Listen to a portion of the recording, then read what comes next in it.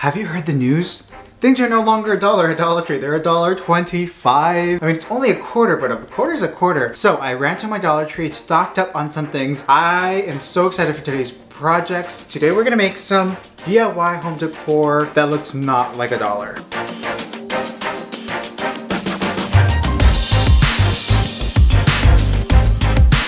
My name is Jorge, if you're new here, and I love all things home decor, DIYs, and of course, I want these DIYs to look very expensive, but minimal, modern, minimalist, custom made, lots of great things, and I love DIYing, you know, it's only a dollar. Let's get into today's project.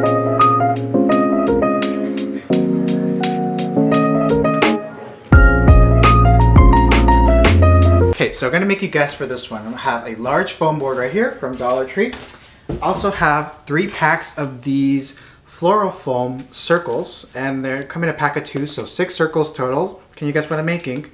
That's right, we're making some wall art. I love creating wall art. It's very fun and just inspiring and just practicing that part of the brain, you know? It's always good. So we're gonna make some minimalist wall art using these 2 items and some paint, of course. Now, for framing, of course you cannot get a large frame at the dollar store, but you can just reuse maybe some frames that you have around the house, or just go to a thrift store. They have lots of, I'm always seeing lots of frames there that you can probably get. And of course the size of the frame will determine the size of the artwork, but we're gonna make some large one with this.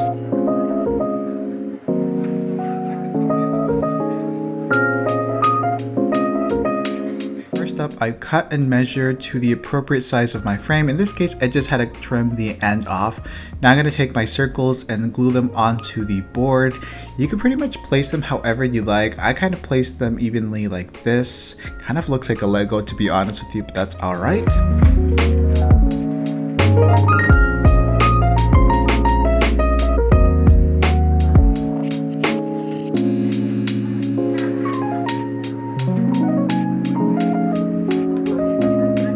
Now for the fun part, it is time to paint our artwork. Now you can use any colors you'd want, and by the way, I'm using some paint from Dollar Tree and some craft paint. Not the best quality, but it'll just get the job done for this case, but I would recommend a good quality acrylic paint. I am going to go on a minimal route with this and kind of just paint this monochromatic color. So I'm painting the entire thing sort of an off-white, maybe a beige, by mixing some white paint and some light brown paint. Next up, let's go in and create the darker tone. For the darker tone, basically the same color, but just a little bit more color to it. And now I'm going around each circle, trying to create just like a perfect diameter around each. And this kind of creates a nice, I don't know, maybe illusion. And then on top of the foam circle, I am kind of brushing it on there, but not the center. I'm trying to leave the center as white as possible. At the very end, I'm going in with my brush and kind of creating these U's around the sides of each. That just creates like a nice brush stroke that I visually think is appealing.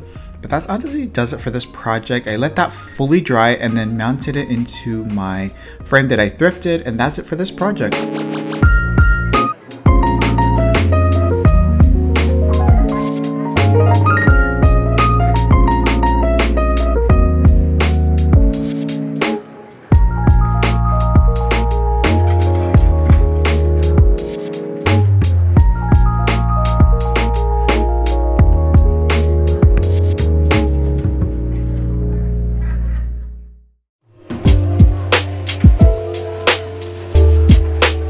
These glass cylinder vases are probably the most DIY Dollar Tree thing out there. These are a classic, a staple, very practical too, because I actually use these to put like florals inside like vintage vases. Anyways, we're gonna do an Ikebana vase, very minimal.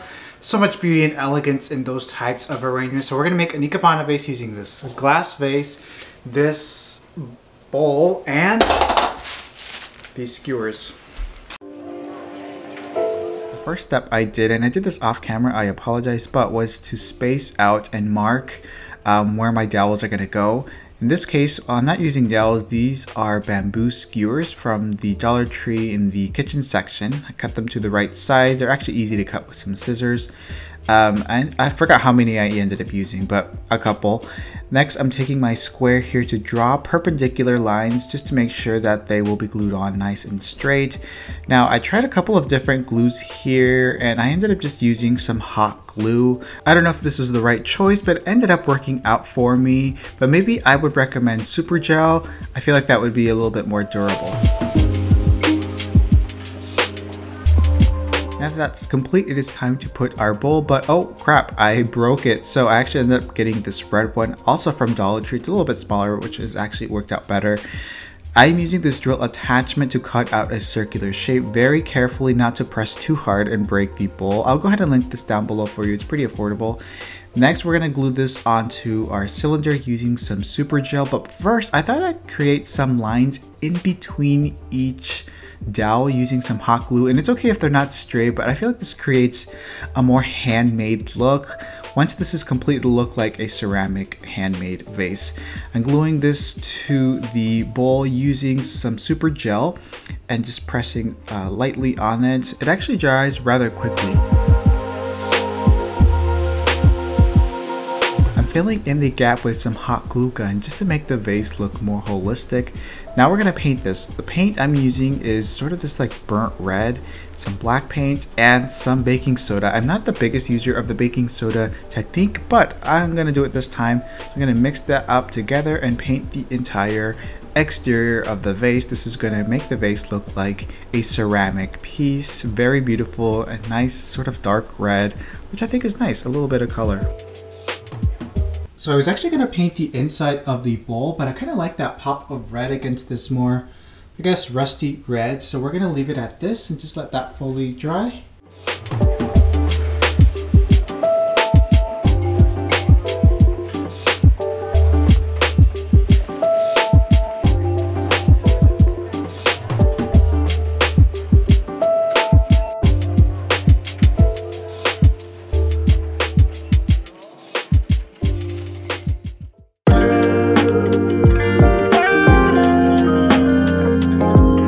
If you've been following for some time, you know that I'm kind of obsessed with candle holders. Can't stop, won't stop buying them. In particular, candlesticks. And when I saw these at Dollar Tree, I literally almost bought them all out. These are made out of glass. These are so cool. Definitely run and get these because I feel like they're gonna sell out fast. These are perfect just the way they are, just simple glass ones. Or let's take this a little bit further and make them look like stone. So this is gonna be a quick and easy DIY. To be honest with you, I have never done hydro dipping before, but I've seen it on YouTube and it looked really fun, so I had to try it. First thing I did is spray paint my candle holders flat black, let that fully dry. Now I'm going to hydro dip. With this, I'm creating two colors using sort of the satin bronze and the flat black again, and kind of just spraying it into a tub of water. This creates sort of a ring, maybe like a marbled effect almost. Then you take your candle holders or whatever you're dipping, just dip it in there, and that will just stick to your object. In this case, I'm just doing two, so there's enough to probably make a couple more. By the way, this tub is also from Dollar Tree. I seriously can't believe these candle holders are from Dollar Tree. They look much more expensive now, and I really love the color combination. I'll go ahead and leave a link to the spray paint that I use. Full disclosure, spray paint can be flammable, especially the fumes of spray paint. So you definitely want to allow these to fully cure, which might take a day or a few days before you light a candle.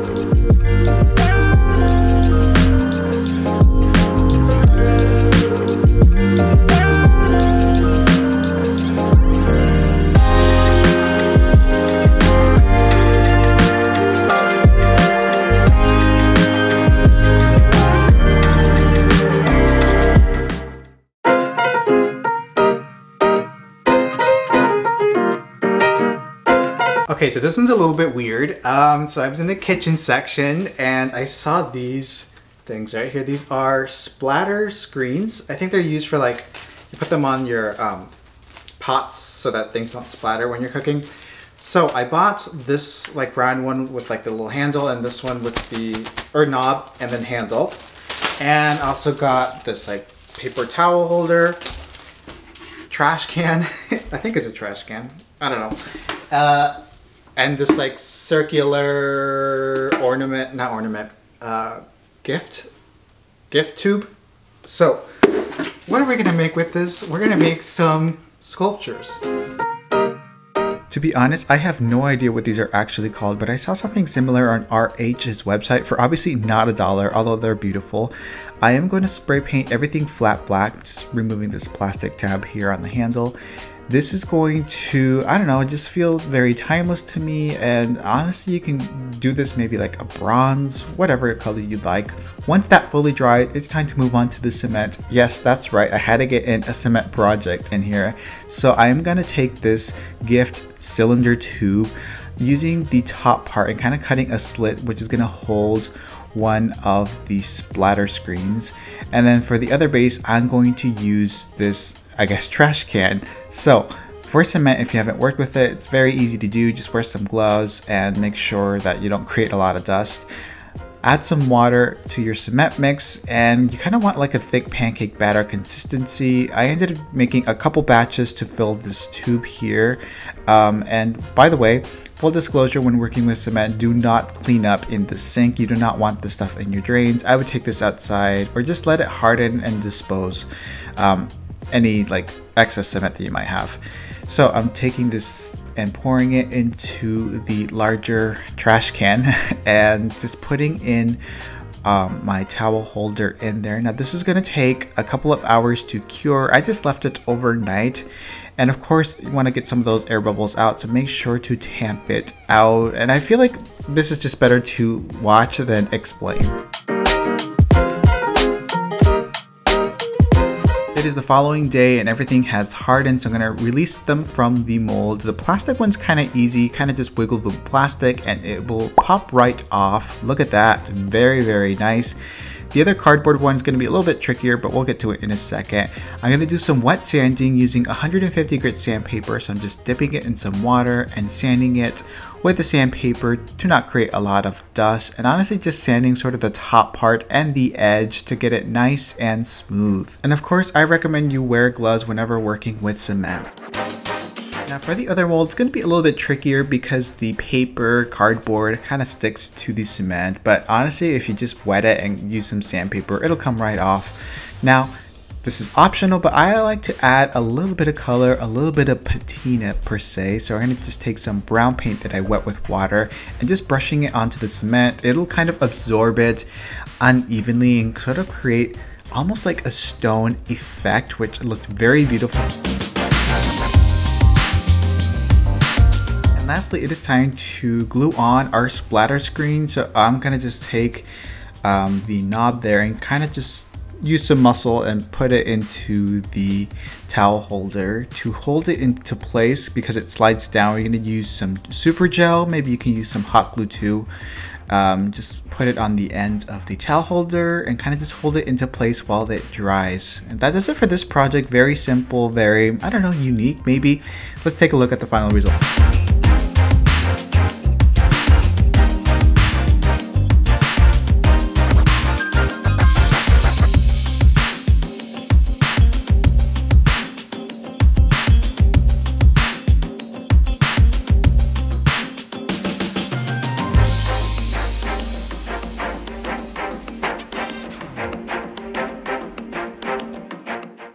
Well, I think that just about does it, but I do have one more DIY.